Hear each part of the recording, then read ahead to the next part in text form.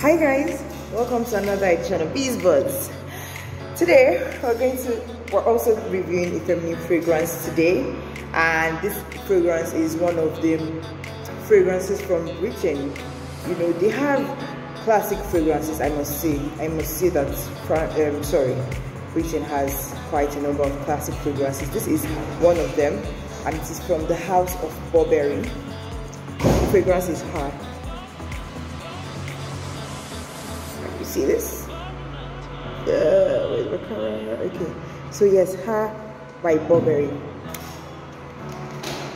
You see? So Her Burberry is actually an oriental fragrance. It's a gourmand fragrance, but with a touch more of I don't want to say class, because yeah, a lot of other gourmand fragrances are very classy, but then it's also floral and fruity at the same time. So it just has this oriental vibe to it. It's not for those people who are girly girls, pinky, all that. It's more for mature people, I would say, people in their late 20s, early 30s, and above. There are people who would prefer these fragrances. So if you know people who, if you want to give someone a gift and you know the person likes fragrances like Scandal by Night, likes Black Opium, likes Midnight Rose, I'm sure the person will totally dig Her Burberry. It's a fragrance that shows that you're bold, you're confident, it's a really beautiful fragrance from mature ladies actually, and it is so amazing and so long lasting. So last night I was trying to fill this out for someone, and somehow I spilled some on what I was wearing.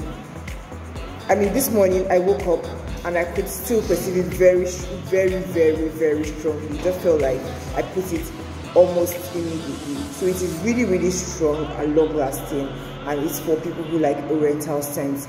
So if you have had any encounter with Burberry, especially if you have used either Black Opium or Midnight Rose or Scandal by Night or any other oriental fragrance, let me know what you think about Her Burberry. What type of vibe does it give you? How long does it last on you?